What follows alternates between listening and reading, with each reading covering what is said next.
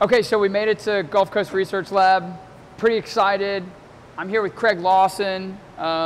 Craig, tell us where we are, tell us who you are, and then tell us what we're about to go see. Sounds good.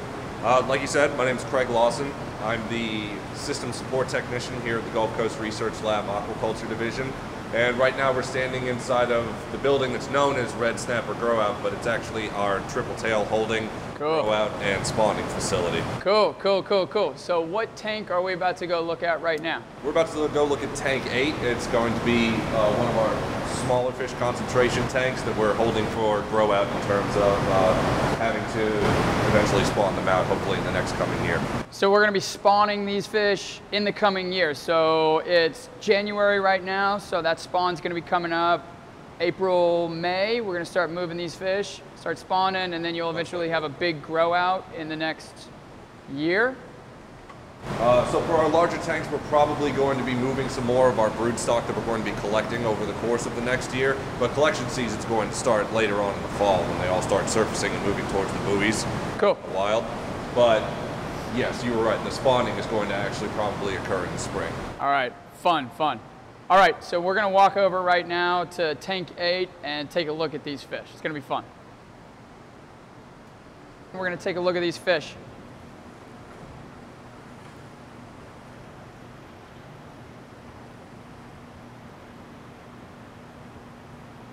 Cool. Okay, so that's awesome. I really like this. Tell me about, just give me the rundown on the tank.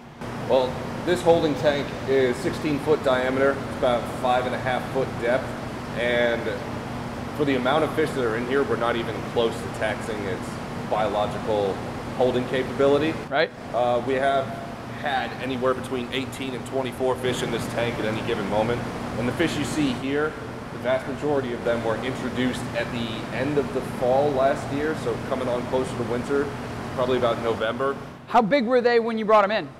They were about, I would say the largest one was about 2 to 3 inches shorter, and we've had an increase anywhere between half and a full kilo in terms of weight, I'd say. Let's convert that to pounds. So anywhere between 1 and 2.5 pounds. In a year? In a year. That's great.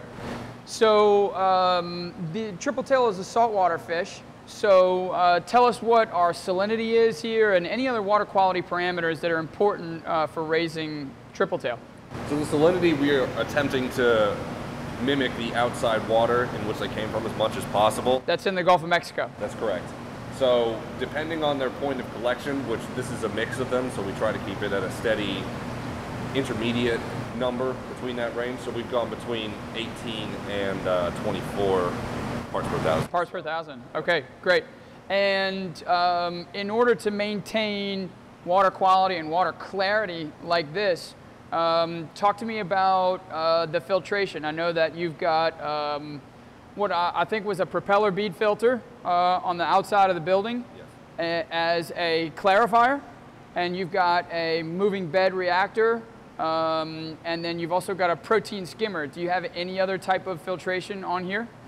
We have a UV sterilizer. Cool. That is on the end of the mechanical loop. We have a 2-loop filtration system. Okay. You mentioned before. Right. The mechanical filtration system involves the propeller wash bead filter. Right. And the biological, the main feature, is the moving bed bioreactor. Right. So the UV sterilizer works at the very end of the mechanical filtration loop to just kill any harmful stuff that's actually made it through the sure. micron filtration. And our protein skimmer, typically used in saltwater systems, because that's going to be taking out a lot of those fine solids that could make it through the bead filter, correct? That's correct. Okay, so we're going to walk over and take a look at some of the paired filtration that you will use or could use with the bead filter. Since the bead filter can be used in so many different ways, Craig and the folks here at GCRL are using the bead filter primarily as a clarifier. The extra biological filtration that you get from the propeller bead is just going to be extra for free, right?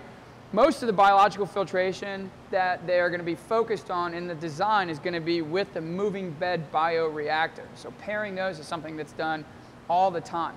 So let's go ahead and take a look at the paired filtration that's typically used in a system like this. Okay, come on.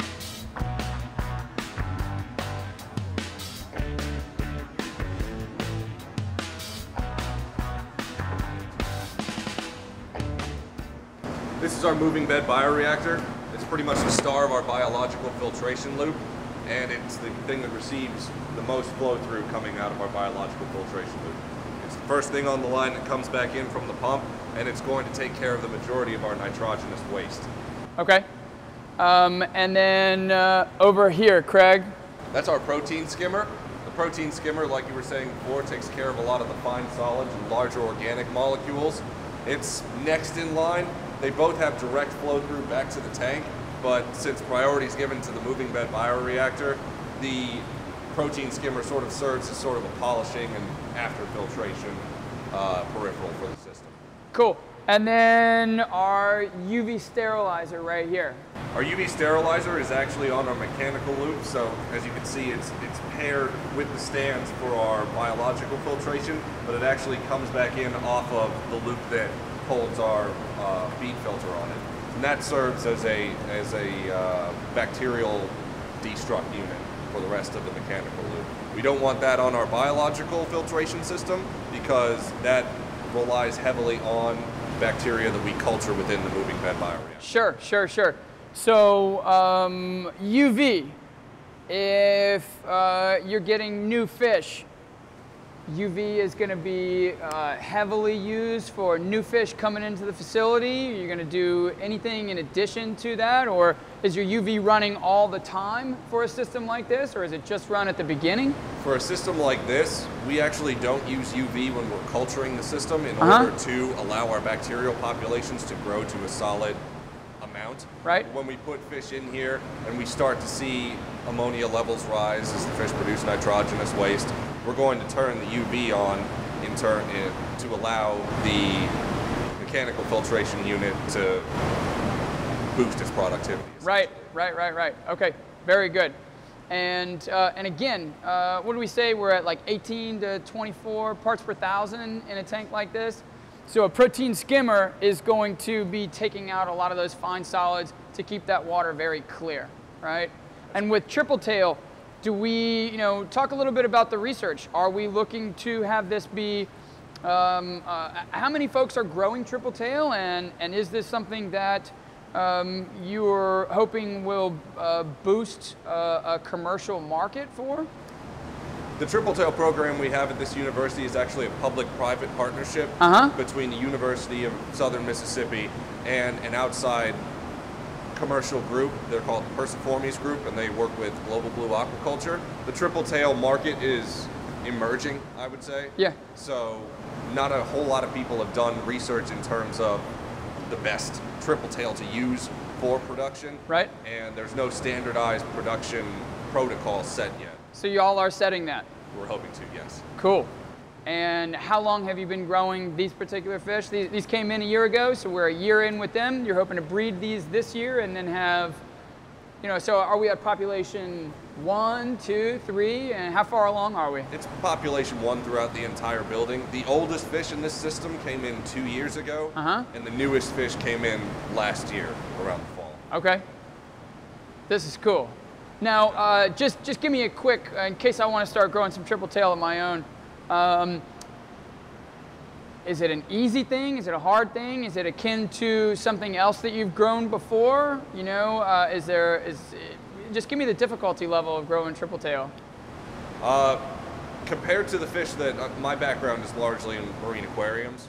So compared to fish keeping in terms of like, say, your marine ornamental species. Yeah. These fish are incredibly hardy. Yeah. They eat incredibly well, and they've grown a whole lot in captivity since we brought them in here. Cool. I like it. Okay, so that's the triple tail system, Tank 8. And thank you so much, Craig Lawson, for showing us around. We're going to do 2 more videos on other systems here at GCRL. And hopefully this is something that we end up doing a good bit of videos on, because these folks really have their stuff together. They really got some top-notch research going on that is applicable, all right? So stay tuned for those coming up.